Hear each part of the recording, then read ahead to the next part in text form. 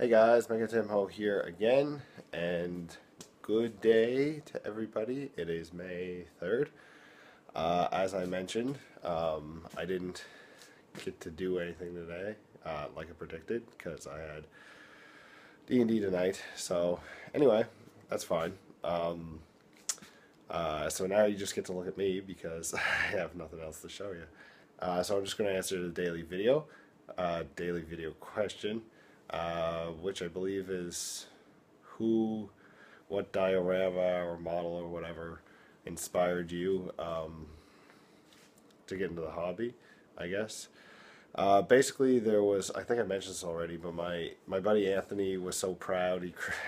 A while ago he was getting back into it, and he made a razorback, I think, and he had a little 5-man squad with it.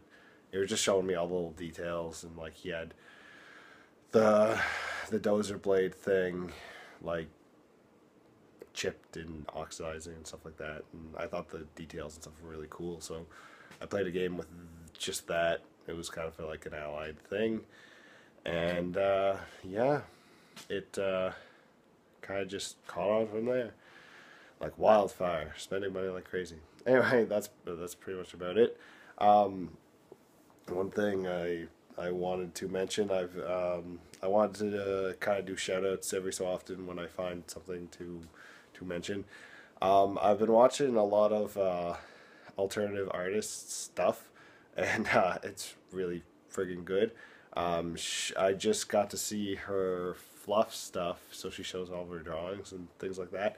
And I tell you, sculpting and drawing, and I haven't even gotten to like her videos yet to start seeing the painting, but oh my god, she's great. I just fool around with the hobby. I wouldn't consider myself an artist, but she is definitely one. So, name's very appropriate. Anyway, hope everyone's having a good day 3, and time to get ready for work and back to the drudgery of life tomorrow. Anyway, I'll talk to you guys tomorrow. See ya.